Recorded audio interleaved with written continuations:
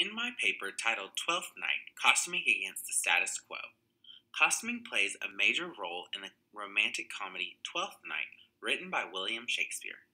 In this written script, the costumes worn by the characters are as significant as the written words for both the meaning and the enjoyment of the play. The costumes create confusion and become an outlet for trickery and mockery, going against the status quo of Elizabethan fashion declarations.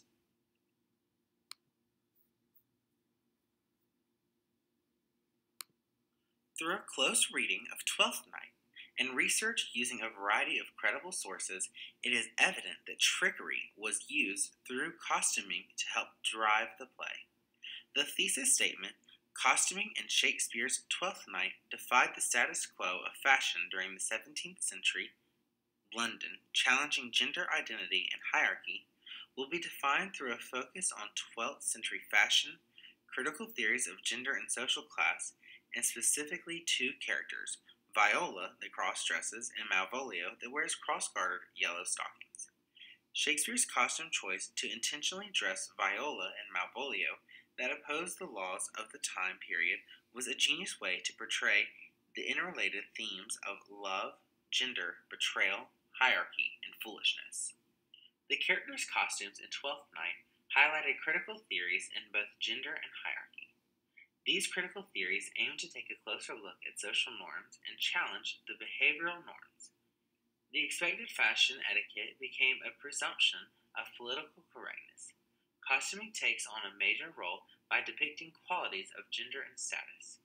All of the female roles were performed by men, so it was a commonplace for costumes to have a large impact on the believability of female characters. While the audience was comfortable with this delusion, Shakespeare pushed the boundaries of gender expectations in this play on multiple occasions.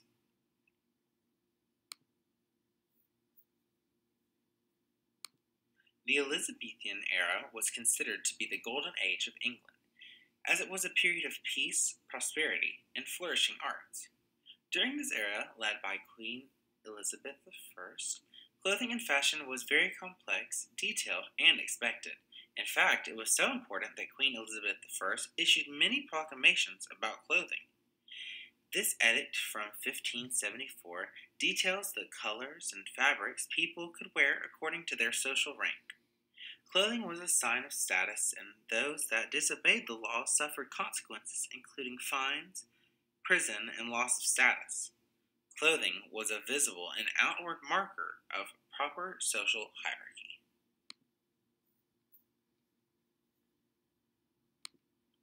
Historians claim that Shakespeare wrote Twelfth Night around the year 1601. The Elizabethan era is well known as a time of thriving theater and famous for the written works created by William Shakespeare. Some people even refer to this time as Shakespeare's London. In Twelfth Night, costuming allowed Shakespeare to express sexuality and feelings that did not fit into gender norms or the status quo. As gender norms were challenged, hierarchy and expectations among social classes were defied as well. Elizabethans were not allowed to wear whatever they liked. It did not matter how wealthy they were. The color, fabric, and material of their clothes were dictated by their status or position, and this was enforced by English law. Shakespeare challenged these norms by dressing characters in costumes that disregarded and ridiculed the laws about clothing. Shakespeare's play, Twelfth Night, allowed the audience comical relief when it came to fashion rules of this time. Spectators could show off their own inappropriately dressy outfits, but when not watching each other, they could enjoy the spectacle of mere common players dressed up as lords and kings. Shakespeare obviously took advantage of these rules to produce the play simply by starting with an all-male cast that played the role of both males and females. Costuming played a huge part in being able to pull this off, and Shakespeare took this to a new level with characters like Viola and Malvolio.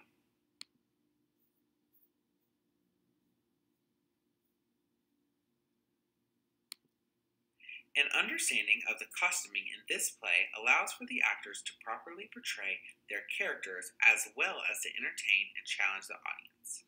Shakespeare used costuming as a form of trickery to mock both gender norms and social norms. One example of trickery is evident when Viola, a female being portrayed by a male actor, assumes the costuming and acting of a male to take on the identity of Cesario. Some people even refer to this play as a transvestite comedy. This use of clothing is used to trick others in the play. After surviving a shipwreck, Viola asks the captain to help her change her identity. In Act 1, Scene 2, Shakespeare writes, "Conceal me what I am, and be my aid, for such disguise as haply shall become. The form of my intent, I'll serve this suit. Thou shalt present me in an image to him." A second example of trickery is evident through the character of Malvolio. He becomes a walking symbol of trickery and mockery as he makes an appearance in cross-gartered yellow stockings. There is evidence that Shakespeare uses the costuming of cross-gartered yellow stockings to mock the fashion rules between social classes. The fact that Malvolio was foolish enough to wear them in front of Olivia solidified that he was a ludicrous and alarming fashion hybrid, sober steward above the waist. The costume was simply repulsive. Dressed in this confusing manner, he was dreaming of becoming of noble rank. Another quote that the play found in Act 2, Scene 5, is, "To be Count Malvolio, there is example for it. The lady of the starchy married the yeoman of the wardrobe. Having been 3 months married to her, sitting in my state, calling my officers about me in my branched velvet gown, having come from a day-bed where I have left Olivia sleeping." Olivia declared him to be a crazy madman and had him locked up. Rather than the clothing raising him up in the social classes, instead his yellow stockings communicate subservience and embarrassment. His willingness to dress so inappropriately with no regards to the social class rules for clothing left him shamed, tricked, and in jail.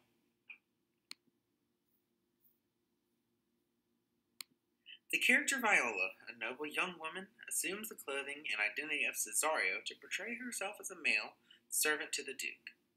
She disguises herself as a male by wearing clothes fashioned after her brother and falls in love with Orsino while disguised as a male.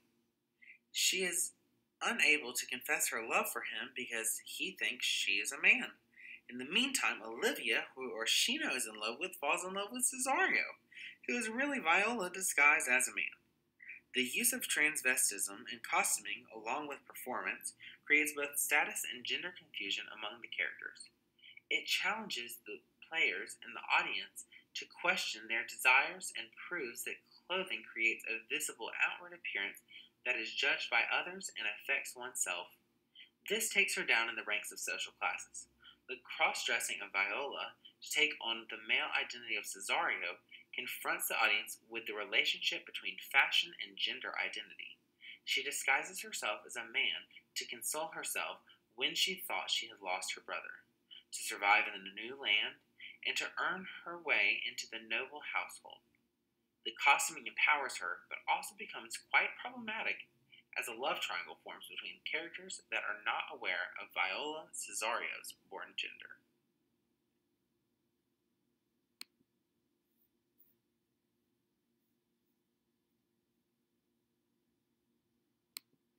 The character Malvolio tries to climb up the ranks of hierarchy as this steward gets tricked into wearing cross-gartered yellow stockings to impress Olivia, who is above his social class.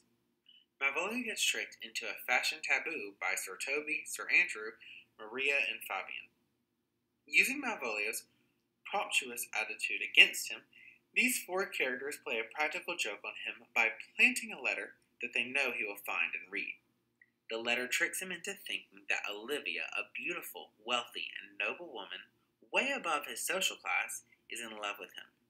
Malvolio follows the directions in the letter that orders him to wear yellow stockings that are cross-gartered and to act rudely to Sir Thomas and the servants, all while keeping a jolly smile on his face. It was absurd that Malvolio would fall for something so out of line regarding fashion and his social class, but like a fool, he does. Malvolio's cross-gartered yellow stockings ultimately lands him in a submissive female role, doing even further damage in lowering his social class, just the opposite of what he was trying to achieve.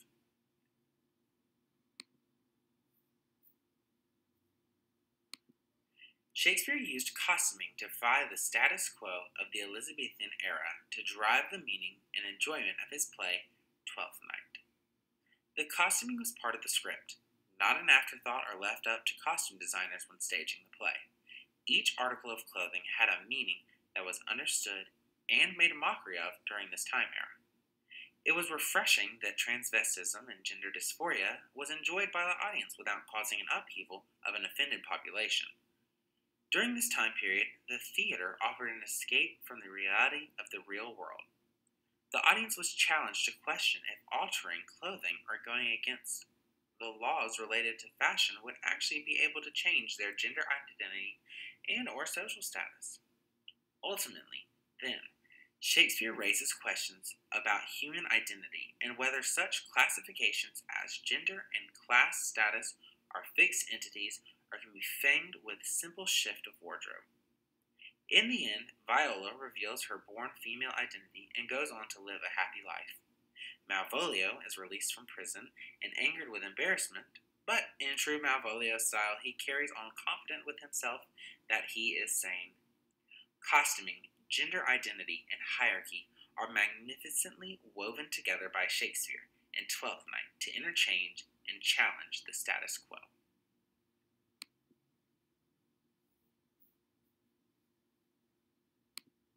The final slide is a list of the citations from all of the sources that I used to help guide my research. Thank you for your attention, and if you have any questions or would like to discuss my research or paper in further depth, please feel free to reach out.